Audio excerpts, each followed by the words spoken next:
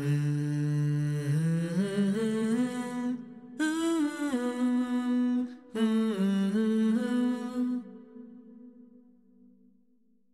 was taking work meetings in bed, and my mom started banging on the door. And she was banging on the door so loud, like the wall was shaking. And so I muted myself, and I was like, Mom, what's going on? She's like, get off your call right now. And I was like, great, I'm about to be yelled at for something. And I went outside, and my mom was on the phone, which I thought was really weird.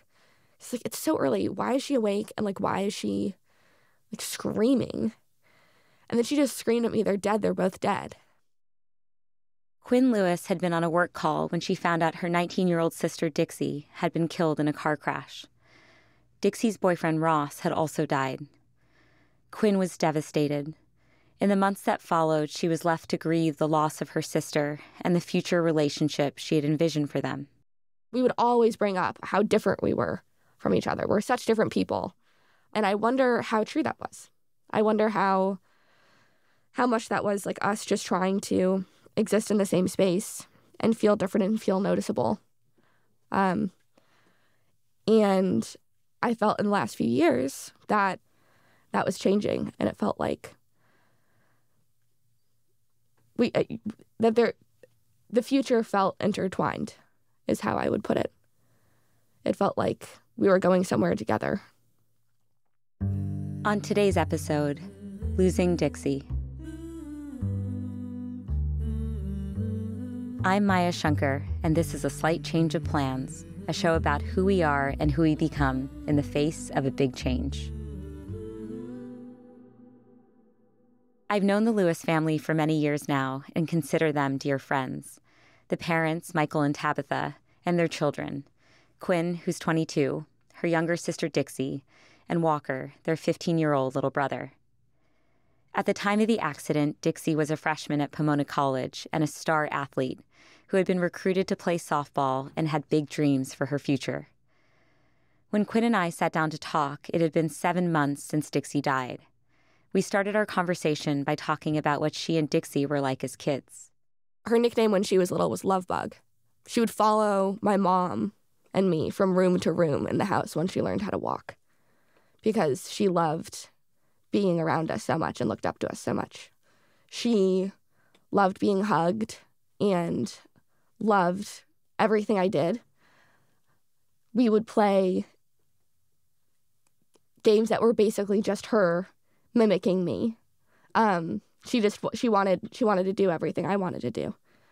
You know, getting my hand-me-downs were more exciting than new clothes. We lived in the same room for, the first 12 years of my life. We had bunk beds. I mean, we fell asleep together every night, talking and listening to audiobooks. And I remember once we were in Bermuda, and for whatever reason, I was getting bullied. I barely remember the story because I was so little. There were these boys in the pool, and Dixie stood up for me by peeing in both of the pools that the boys had been going into, and then informing them as such. Yeah, she was a tough little kid. She was a really tough little kid. I love that, little sister standing up for big sister. That's really sweet. How did your sisterly dynamic evolve over time? I think Dixie came out loving and doting and so vulnerable. She was so excited by the fact that she could just, breathe in the same room as you when she was really little. And that really changed over time. And I think part of that is because, we were sisters. So I was 3 years older, and I didn't want her to play with the friends that I decided were mine, or, she couldn't have the things I had, even though there was nothing she wanted more. And I think my mom would tell me that you need to be nicer to her and stop excluding her so much. And, she just wants to be your friend. And sometimes I'd let her, and then I could take it all away.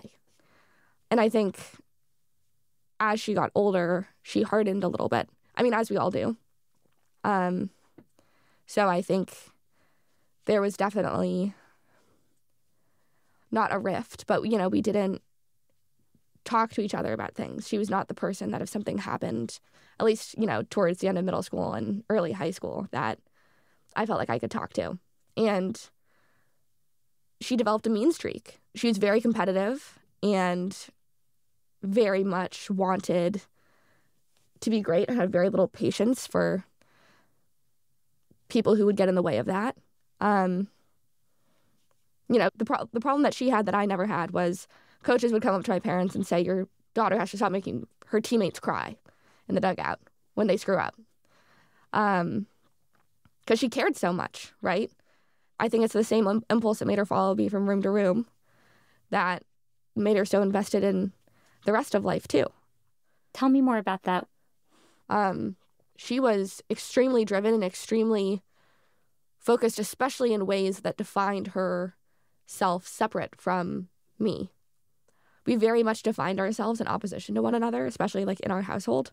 My family is full of big personalities. There's no house big enough to contain us all, which I think is part of what made it really hard to grow up together.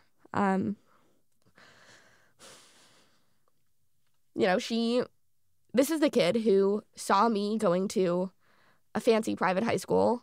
It was like, screw that. I'm going to the, local public school with 3,500 kids, and loved it. All the things that she spent the most time on were things that I didn't do.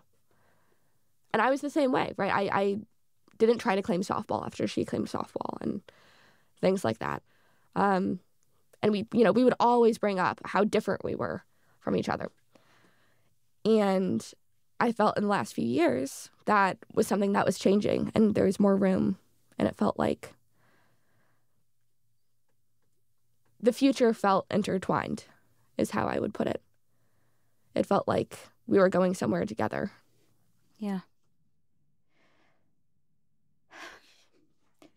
Can you bring me back to the morning you found out Dixie had passed away? I just turned 22, so my mom came down for my birthday. And there's a tiny little taco shop across the street that's so good. And we went there on Tuesday night because it's Taco Tuesdays. And my mom loves mezcal, and she had a bunch of mezcal. And we ran across the highway and went to bed. And I woke up the next morning. It felt really, really early. And my mom started banging on the door.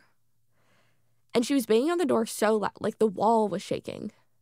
And so I muted myself, and I was like, Mom, what's going on? She's like, get off your call right now. And I was like, great, I'm about to be yelled at for something. And I went outside, and my mom was on the phone, which I thought was really weird. She's like, it's so early. Why is she awake? And, like, why is she, like, screaming? And then she just screamed at me, they're dead, they're both dead. I was like, what are you talking about? Like, I was so confused. And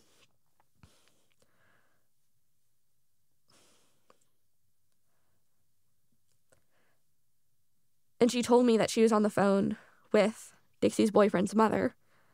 His name was Ross, and her name was Gina. She was on the phone with Gina, and Gina said that at 2 a.m, the night before, a sheriff or police officer had showed up at their door to inform them that their son had been in a car accident, and that there had been a passenger in the car, and that they had both died. So we knew that was true. We also knew that Dixie and Ross had been in Tahoe together on a couple's trip. So it was very unlikely that anyone else would have been in the car. And Gina had been trying to get a hold of my mom all night. So we sat down on the couch and we're like, okay, well, what if there was a car accident and Dixie's just hurt? Or what if, they're mistaken and we actually need to get in contact with whatever police department is in the area of Tahoe she's in? So we spent the next few hours doing that. I called, every hospital I could possibly think of. My mom's losing her mind on the couch. What is happening? We can't get a hold of my dad, which was horrible. I called him, I think 27 times when I checked the phone records. And I finally got a hold of the Berkeley Police Department around 7 a.m. And I was like, hey, so someone is calling us and telling us that Dixie Lee Lewis has been killed in a car accident. And she says one of your officers was dispatched to our house. Is this true? Like, do you have any records of this? And he's like, I have no information, but like, I will go figure out everything I can go figure out. And then we just kept trying to get a hold of my dad. He was still sleeping. So by the time that the Berkeley Police Department called me back, it was probably like 9 a.m. And he said, I have a number for you to call. And he transferred me to the Placer County Coroner's office. And I gave the phone to my mom. And the coroner's name was Hannah. And she confirmed that she had my sister's body on a metal slab in front of her. And that's when the world fell apart.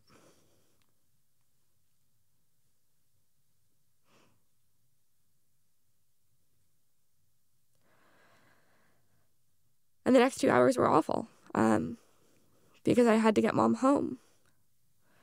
And my dad was finally picking up, and he was shattered.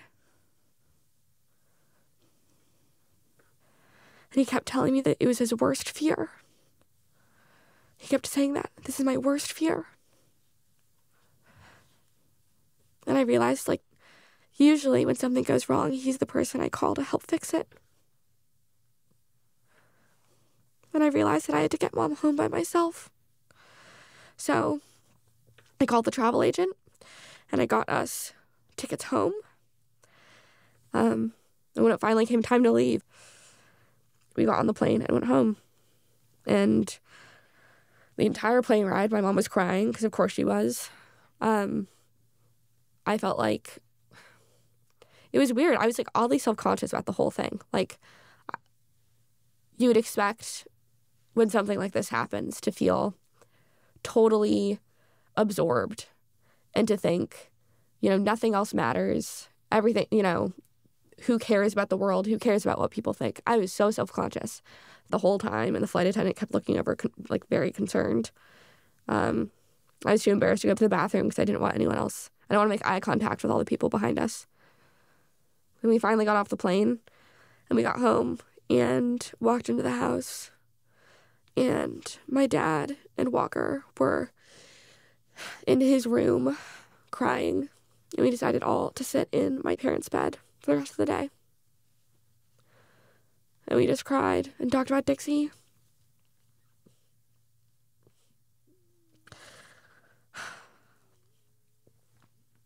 It just didn't feel real. It feels like all of a sudden your brain has all these compartments.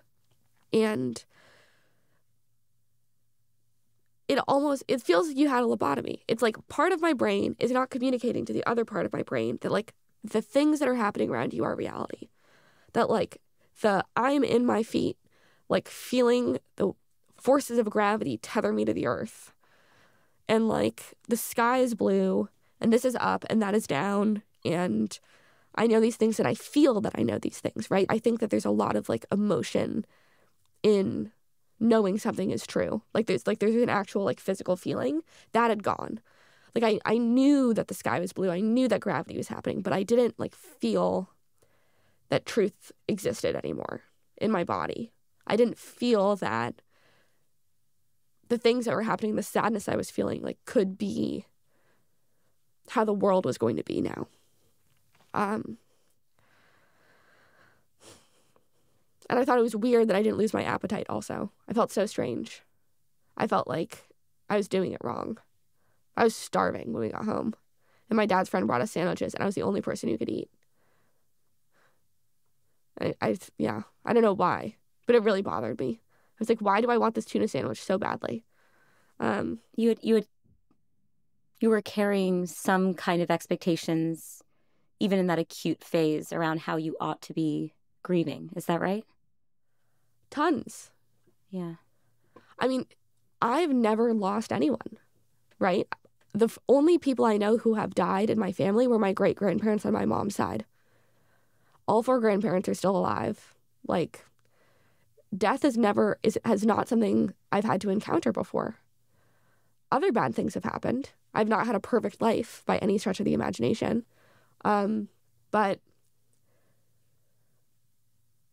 to have this be my first encounter with death and have it be Dixie. Like, she was so strong. The thing I kept thinking of the whole, like, and I still think about this all the time, is like what it felt like physically when she hugged you. She was so dense. She's a college athlete. She, could bench press more than her boyfriend. She's a beast. And when she hugged you, her body, because it was pure muscle, was like a really, really dense feeling. It feels like nothing else. And I just couldn't understand how someone who is so strong and so forceful and so ready to make the world hers could be killed by an 18-wheeler. That made no sense. And I think to make sense of that, I still find myself picturing what the crash must have looked like. I walk myself through it all the time. She was in the passenger seat. They were both going 55 miles an hour. It was Tahoe, so I assume the road was winding, although I've never been. It was a 2-lane highway, essentially. And the 18-wheeler was coming the other way. And for whatever reason, Ross crossed the double yellow line. And I think about I hope she was looking down on her phone. I hope she didn't look up through the windshield.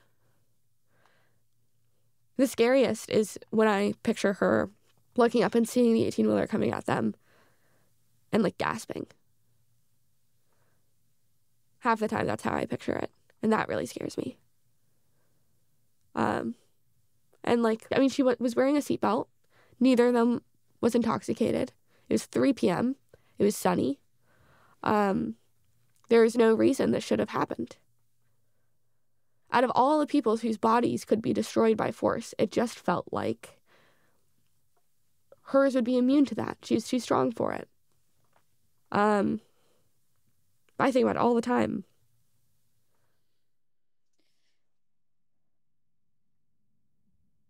What you're sharing with me right now is bringing me back to the night of Dixie's memorial service, which fittingly was on a softball diamond, right? Which is where Dixie would have felt most at home. And the reason it's bringing me back is that you shared a very similar sentiment. You were talking about how challenging, how jarring it was for your brain to accept Dixie's death. When we experience trauma, it can take time for our subconscious to catch up. You were talking about it feeling like you had a lobotomy. It's as if our minds are fragmented. Part of you knows Dixie's gone.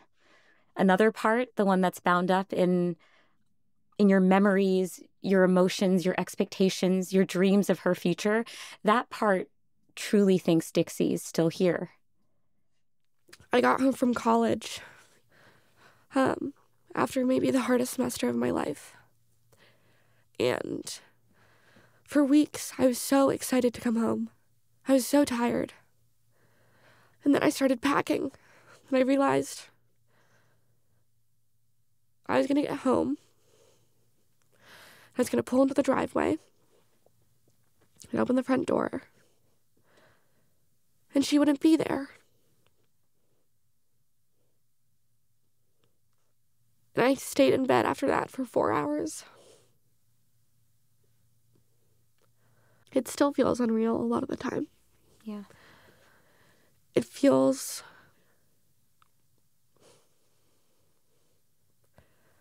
like she is such a big part of who I am. That, something about how we grew up put us in opposition. And because of that, that is a force I had to find myself against. And missing that is so all-consuming. You mentioned that Dixie is such a big part of who you are, and her loss feels all-consuming. And I recently talked to one of the UK's leading experts on grief. Her name is Julia Samuel. And one thing she points out is that when we lose someone in our lives, it can alter our relationship with ourselves because our self-identities are so entwined with that person. And so their loss ends up leaving a hole in our self-structure. I'm curious about what this has been like for you. I mean, that's going to be an essential part of who I am forever. Most people who know me know that I love my family more than just about anything. And there are a few things I take pride in, as much as I take pride in being an older sister. And looking out for these people who I love so much. And, you know, I would have done anything to save her. And I can't believe that she won't be at my college graduation, and that she's not going to yell at me when I pick out an ugly wedding dress, and, you know, that she's not going to be ordering people around when she's my maid of honor. That all these things that were going to happen, that my kids aren't going to know her, is unimaginable. And it's all very selfish, right? It's all the things that I wanted to do and have her there for, but like, those milestones are just, there's so much about having a sister that makes a lot of moments in life more special. One thing I'm unbelievably grateful for is I have the world's best younger brother, and I do not know what I'd do without him. If she had left me here alone, I don't know what I would have done. You know, another thing Julia says, which I just had never thought about before, is that the hole that kind of loss can create within you can actually affect your confidence, because it can affect your capacity and ability to be yourself. Does that resonate with you? I think I'm the kind of person who's very externally confident and always has been. How deep that goes down has always been a problem, in that it doesn't. But I think the thing that I notice is if I allow myself to take a moment and check in.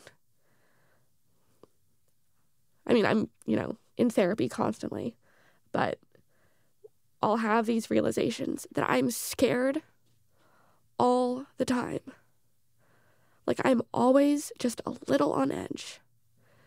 That I walk down the street and I pass a semi-truck and I think of my sister's body being pushed up against the windshield. And that's just how I live now. That when, a car horn honks, my hair stands on end. Or when an ambulance passes, the first thing I think is how quickly it took an ambulance to get to Dixie. I don't know. I think most 22-year-olds are very unsure about the world.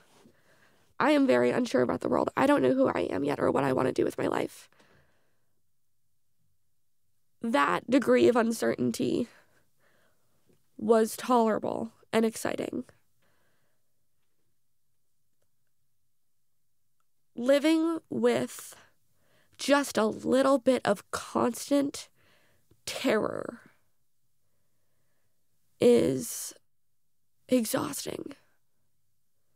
And it's like when you don't realize your shoulders have been tensed all day, and then you finally let them down, and you're like, that was happening. It's like that all the time.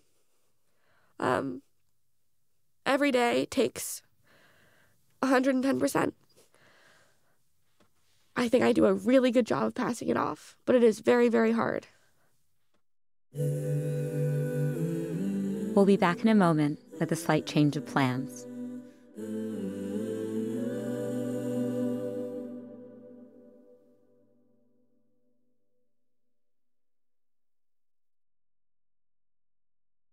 Quinn Lewis tragically lost her little sister Dixie in a car accident. In our conversation, Quinn shared how Dixie's death has changed the way she interacts with people. The interesting thing that I realized when I first got to school is I needed everyone to know. I didn't need to tell them. I didn't need to ruin their day by like interrupting the conversation and letting them know. But I had my friends tell everybody I came into contact with, whether it was like when I was in the bathroom or like whatever. They didn't have to bring it up. I just could not exist in a world that they didn't know, that 3/4 of my brain wasn't at, the table we were getting tacos and margaritas at. It was sitting in my sister's room next to a tiny little plastic box of ashes that we said we were going to scatter 3 months ago and didn't.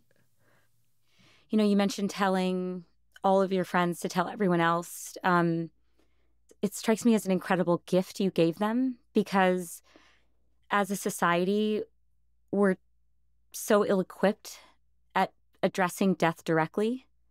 We feel anxiety that what we say will fail to strike the right tone or will insufficiently honor the loss. And death becomes the elephant in the room. And it creates this additional, unanticipated, massive burden for the bereaved to navigate, which are these distorted dynamics with friends and coworkers and strangers you're meeting in the cafeteria. Like,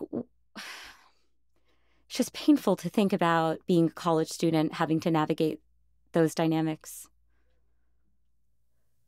I think you can't take anything too seriously, I think is what I've learned about what people are going to say. I think it's nice that people try, and I think you get funny stories to share with your friends, with the people who really screw the pooch. I think I've had people tell me, oh my gosh, I had someone take me aside a couple weeks after she died, hold my hand very sincerely, look deeply into my eyes. This was an old woman who I had just met, and said, people are going to tell you it's going to get better. It never gets better. It's like, all right, thank you, noted. People react weirdly. I'm lucky. I think, if I were to tell people how to react to this, I love that, I stole a bunch of Dixie's clothes, which I still feel like she's going to come home and like get mad at me for having. But I have so many of Dixie's clothes with me at school that I'll wear sometimes. And I have a couple friends who remember which ones are hers. And they'd be like, it's your Dixie dress today. Because that's exactly what I'm thinking the whole time. I love that. I want to talk a bit about your family, Quinn. I remember that a couple weeks after Dixie died, you and I were chatting on the phone, and you shared this observation with me that's really stuck with me. You said that at that particular moment in time, perhaps because you were all in the acute phases of grief, you and your family appeared to be grieving in a similar way. It had a similar quality to it. And I remember you saying it felt so unifying, like you were unified in your grief.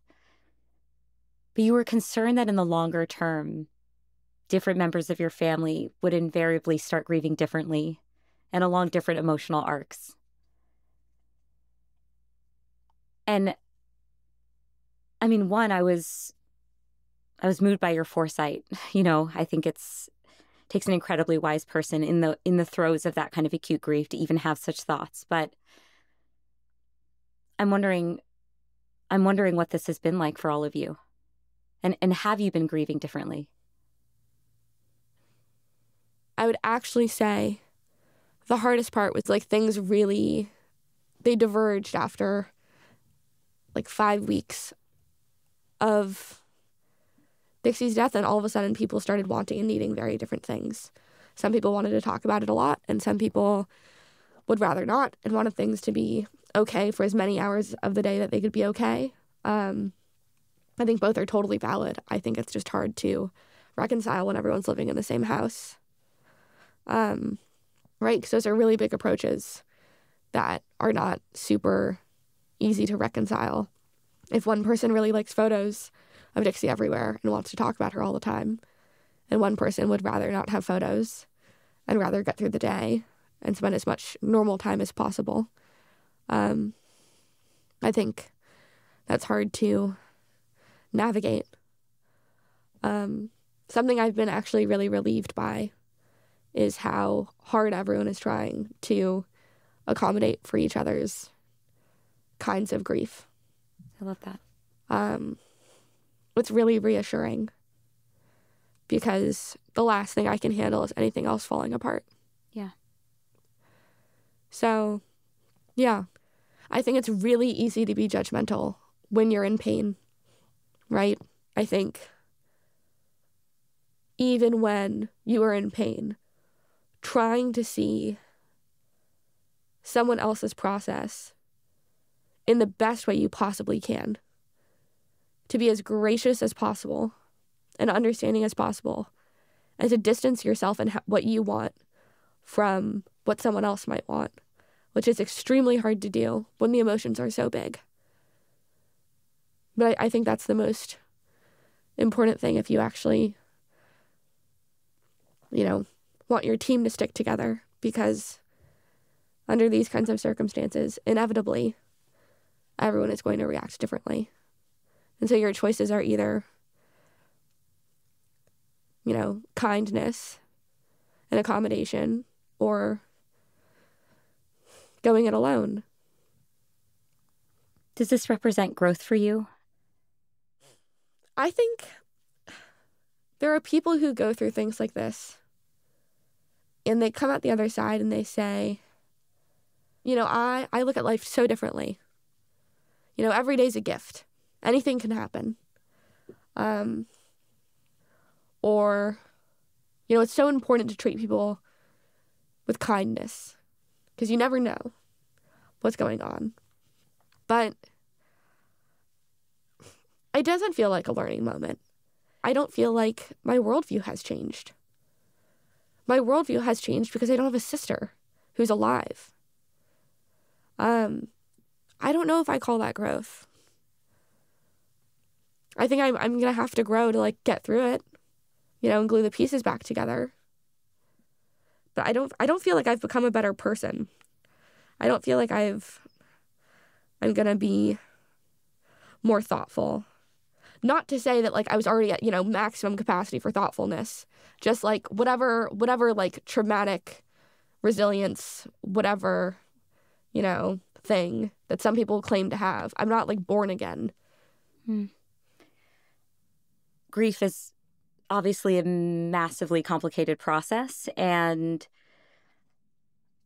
it's nonlinear, of course. But I'm wondering if there are certain changes that feel more permanent looking back. Yeah, I think my active efforts to keep her around in every way I can are never going to stop.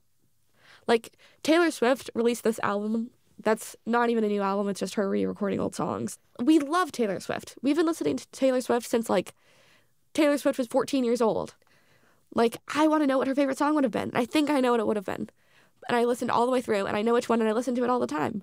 And when I walk and I'm listening to that song, I'm spending time with her.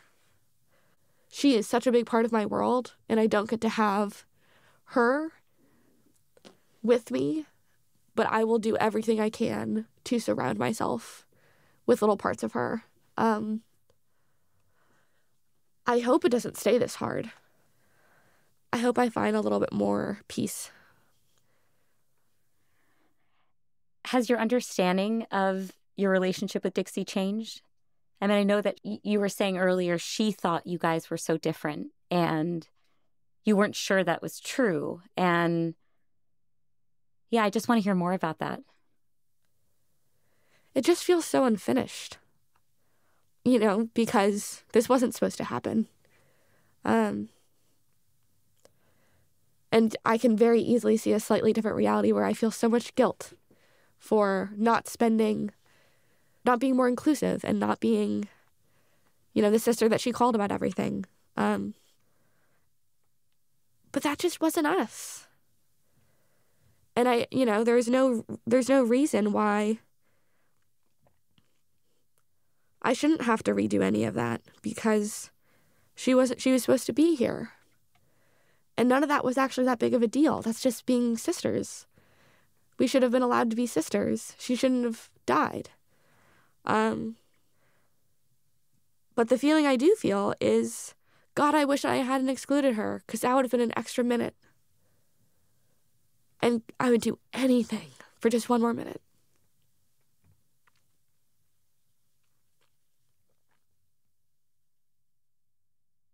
I guess I'm just wondering where you go from here, and there are so many people who will be listening to this who are navigating loss in their own lives. And so I think something helpful for people to hear from you is how you've navigated the tension between remembering Dixie and honoring her and staying close to her, and allowing yourself moments to just breathe, to get a respite from the pain.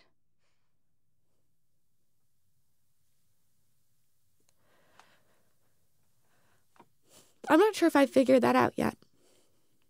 I think if there is anyone listening to this who has lost anyone, which is probably most people, I'm very new to this, but that breaks my heart.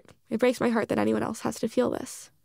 It baffles me that this has existed more than once and that anyone else has to go through it. That's so heartbreaking. But I feel a little bit more able to choose whether or not my brain goes there. Because it's not like when you're sad or anxious or anything else and you can cry and you feel better. It just keeps going down. Because it's not getting better. Because I don't get to have my sister back. And I think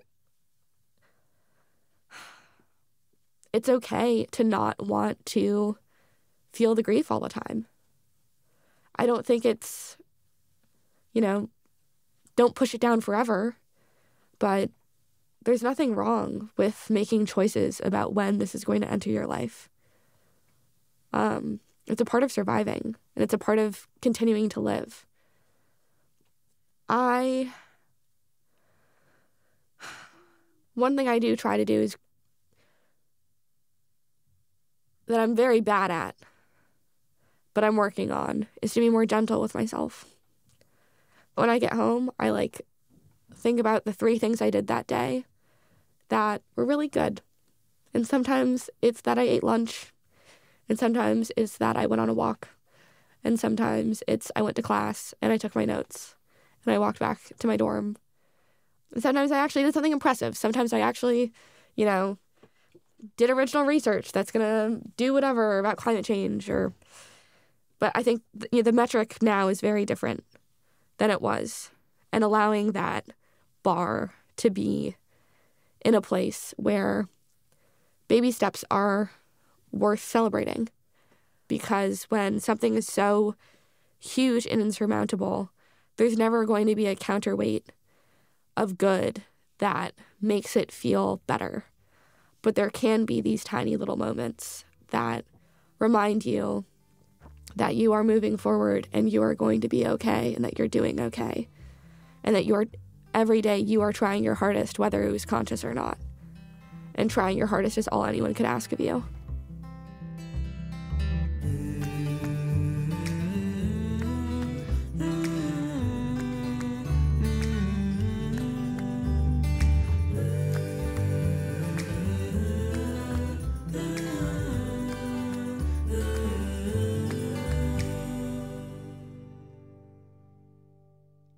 Hey, thanks for listening.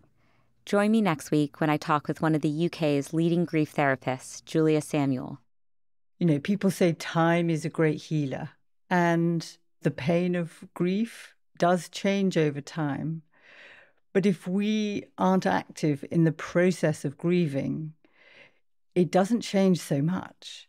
The things you do to block your pain are in the end things that harm you over time.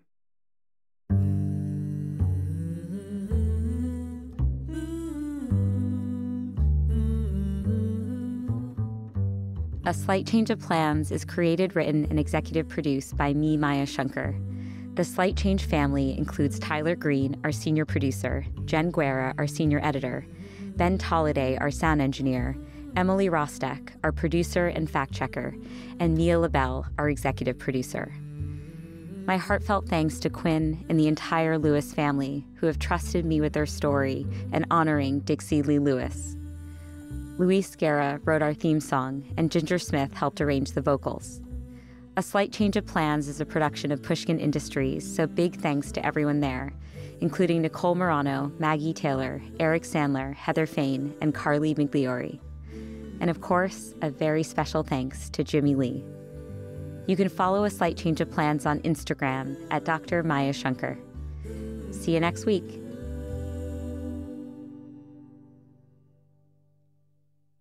What this looks like for me is I have an unlimited coffee budget. I usually don't drink coffee because it makes me really hyper and it's really fun. And I used to try and moderate it. Who cares? Who cares? Yeah. It's coffee. It makes me feel better. My therapist, when I get on the phone, can tell if I've had coffee because I'm happier. I have as much coffee as I want. I don't care. 20 cups a day, whatever. Mocha, I want all the chocolate sprinkles. Put them in. Like, they say whipped cream. Yes, whipped cream. Yes, 100%. Will I be downloading the mobile app because my order has gotten so embarrassing that I cannot say it out loud? Yes, I will be downloading the mobile app.